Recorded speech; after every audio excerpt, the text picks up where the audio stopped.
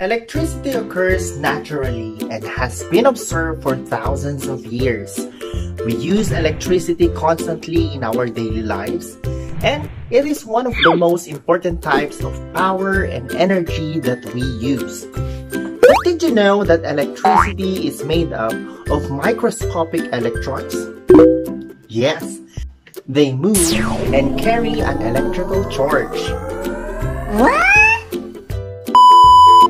Now, if this is your first time to hear that, I would like to welcome you to another wonderful journey here in Fun and Learning with me, Teacher Danny, in the world of physics.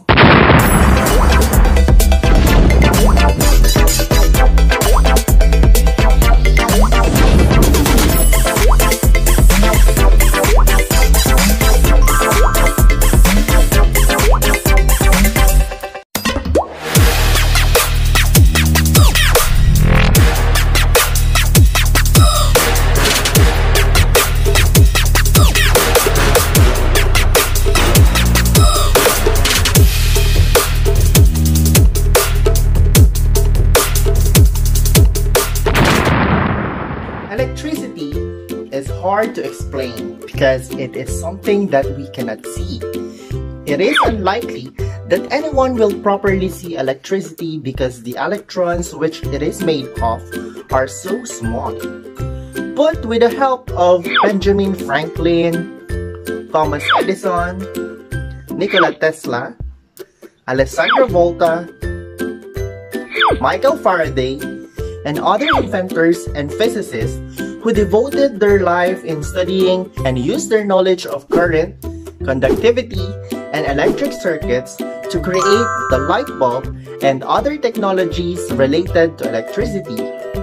We were able to find the usefulness, and you are able to watch me through this video because computers or mobile phones are charged with electricity. Now, we use electricity every day in almost all gadgets and other objects all around us. Now, electricity can produce heat,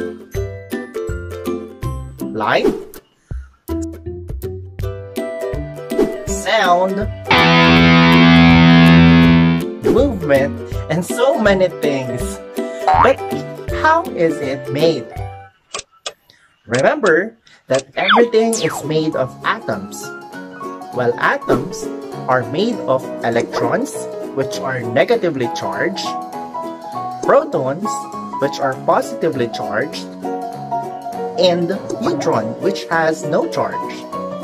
Now, the center of the atom contains a nucleus, which is made of neutrons and protons. Now, take note that the same charges repel each other or move away from each other, while opposite charges attract each other. Now, these varying changes are important so that static electricity can be produced. Now, when there is a movement of electrons, electricity then is made. Again, electricity is made when electrons of the atom move from one atom to another. Imagining this would give us a headache, but to visualize, 1 billion of electrons can fit into a ball that is at the tip of a ball pen. Can you imagine that? What? Now, as mentioned a while ago, electricity is produced when electrons are transferred. Now, how are electrons being transferred? How do we move charged particles? Now, let's have a short experiment. Now, using plastic comb, small pieces of paper, and your hair, we will try to move particles without touching them. Now, here's what we are going to do. First, we place small pieces of paper on your desk or table. Second, you place your comb beside the pieces of paper, then you observe. Is there any movement? Now, briskly rub the comb against your hair. Then, try to put the comb near the pieces of paper. Now, I would like you to write your observations in the comment box below. Now, what did the rubbing of the comb against your hair do to the paper? If you triumphantly did the experiment a while ago, it means that you have moved charged particles and you have created electricity, as we have mentioned. Now, electricity is made when electrons move from one atom to another. Now, in nature, there are different types of electricity. Some organisms can produce their own electrical charge. Electric eels,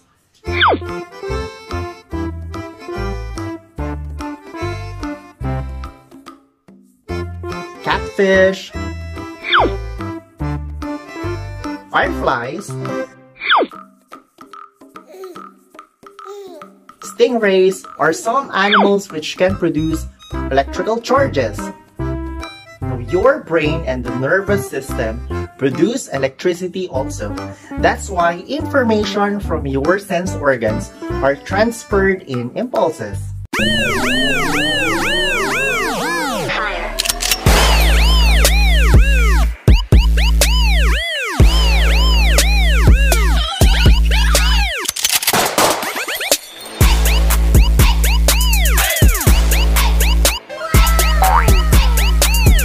Light is also a form of natural electricity.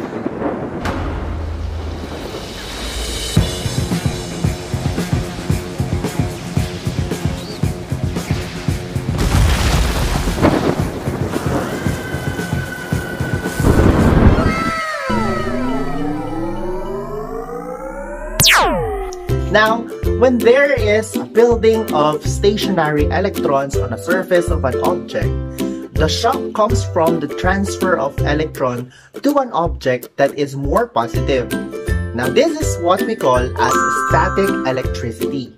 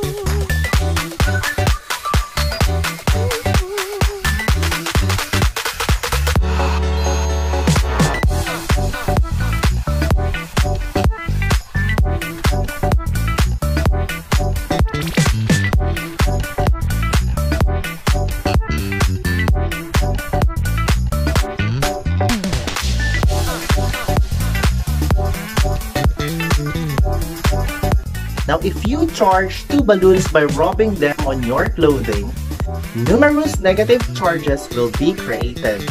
Now, the balloons will repel each other because of the number of negative charges.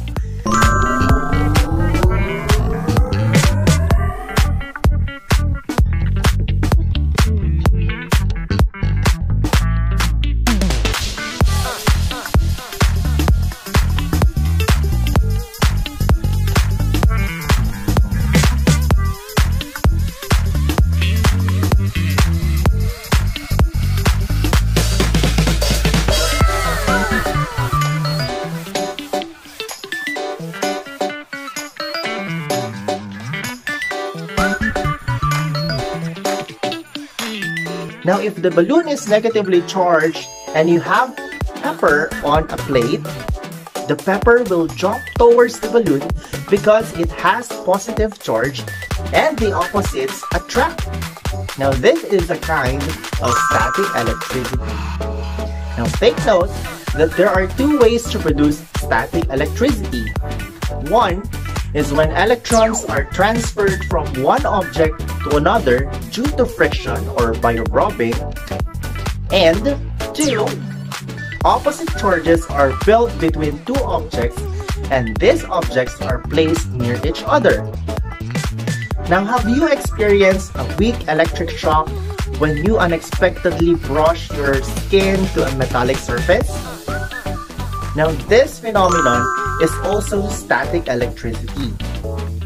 Both the metallic surface and your skin are neutral, but when you unexpectedly brush your skin against the surface of the metal, the electrons from the metallic surface transfer to your skin. Now, when you remove your body to the metallic surface, the positive charges or the protons of the metallic surface became attracted to the electrons of your skin, which resulted in a weak shock. Hence, it does show that there is static electricity in nature, right? Now, did you know that static electricity is not always weak? Sometimes it can power up to 150 million light bulbs in just one strike. Do you think it is possible? Yes, that is true because lightning is a very powerful static electricity. But do you know how a bolt of lightning is formed? Good. Now listen. When wind particles of the clouds rub against each other, they become oppositely charged. Now, electrons from negatively charged clouds will then quickly jump towards the positively charged clouds. Now, when this happens, a giant spark of lightning is produced. Now, do you think electricity such as lightning can reach you? Let's study current electricity to answer that. Now, to visualize electricity flow, let's use water coming from the hose as an example. Electricity is like the water flowing through this long tunnel. Now, the flowing of electricity is called an electrical current. Currents of electricity flow through power lines, transformers, to the wiring. That's why, from power plants to the wirings, electricity was able to reach our homes. Now, how do we measure electricity coming from these power plants to our home? We are going to compare electricity to a garden hose again with a nozzle. Now, voltage is the pressure or force of the electricity that is inside an electric wire. Now, we measure voltage in volts. Now, just like the water in a garden hose, now once the switch is turned on, a certain amount of electrical pressure or the voltage is available to be used. Now, here's a quick fact. All electric appliances either use 110 volts or 220 volts of electricity. So you better ask your mom and dad first how much pressure is needed to power up your appliance, or else, boom, you might be in danger. Oh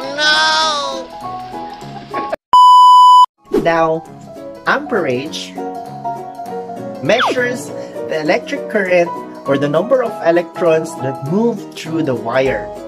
Amperage can be compared to the spray of water coming out from the garden hose. Now, the nozzle can be opened just like a little bit, or it can be opened a lot. Now, some electric appliances such as the light bulbs require small amperage of electricity to operate, while larger devices like hair dryers, refrigerators, and other big appliances require more amperage. Now, the quantity of electrical energy used is calculated in watts. Now, this is like the amount of water that comes out from a garden hose. Now, to increase the amount of water flow out of the hose, you can either open top further or increase the size of the opening of your nozzle. Now, the amount of energy we use in our homes is measured in kilowatt hours.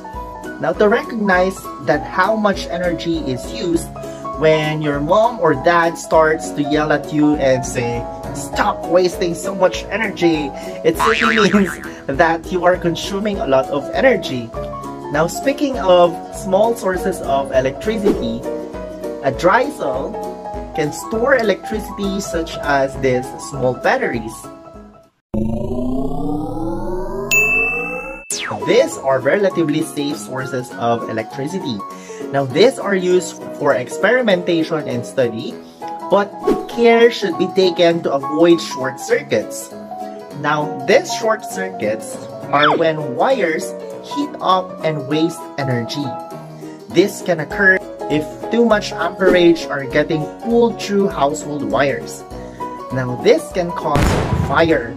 That is why houses have circuit breakers and fuses to control busting of appliances. Now wait, what is circuit by the way? Now try to open your light. What part of the circuit would you go first to open it? Yes, the most familiar part of the circuit we know is the switch. But without wiring connections, power source, and loads, we cannot make electricity flow. Now, a circuit is needed to make current flow through a wire. The switch is used to open the circuit and stop the flow of electricity. In an open circuit, wires are not connected or the switch is open. This means that electricity will not be able to flow. Closing the switch allows electricity to continue its flow. This is a closed circuit. The light bulb stays on while the switch is closed. Wait, hold on there. This is quite confusing because we are used to saying open the switch to turn on the light. But, in the switch of a circuit, if the switch is closed or it is aligned in the wiring, the load or the light bulb will operate. Now, there are two types of circuit, the parallel and the series. Now, what's the difference between the two types? Now, first, in a parallel circuit, each of the bulbs, or we call them as loads, is directly connected to the power source, which means if a bulb is removed or burned out, the other bulb will still work. But in a series circuit, each of the bulbs or loads is connected in a circle or one path. Now this means if a bulb is removed or burnt out, the connection is damaged and none of the lights will light. Now a familiar example of this is our Christmas lights. Some of our Christmas lights won't operate if one bulb is missing or damaged. This is a series type of Christmas light. So, if you don't want to hustle on this, try purchasing parallel. Now, can you differentiate now the two types of circuits? That's good. Woo!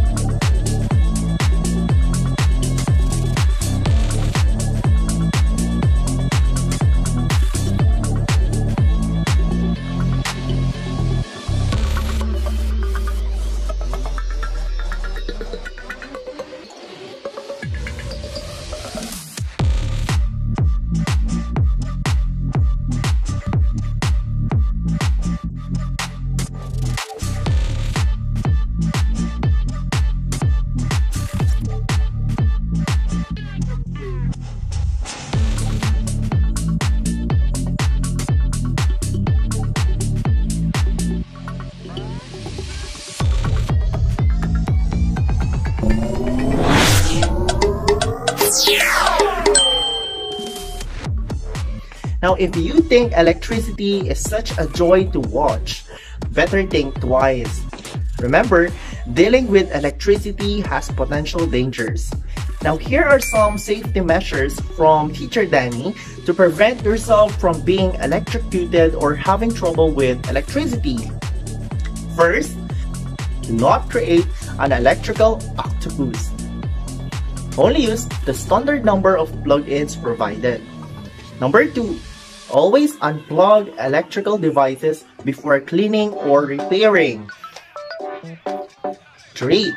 Never put a finger or any object, most especially those conductors, in an empty socket. 4. Always replace damaged cords. But since you are young, ask your parents for help regarding this. 5. Fly kites in open spaces only, and watch out for electrical wirings outside. 6. Never run cords under heavy furniture. 7. Never touch loose wires. 8.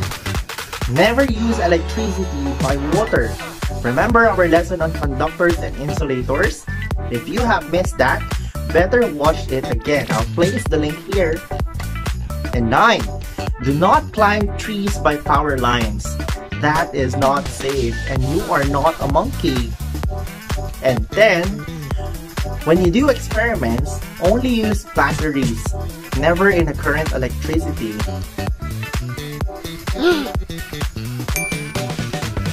So remember, electrical energy or electricity carries electrons of energy that come out from a source that flows to a wire to the receiving device where it will be used. Current electricity is electricity in motion, where electrons are said to be flowing from a source to a device. Electricity can also be transformed to magnetism, heat, and light. And in order to avoid accidents, it is advised to follow procedures on how to use electricity properly. Electricity can be saved when it is used wisely and properly. Now, thank you very much for joining our wonderful adventure in the world of physics. Now, I hope you learned a lot from electricity, and never forget our ground rules or you might be electrocuted. So that's not a good case. So always remember, electricity might be useful, but they can also be harmful. Until next time, bye-bye!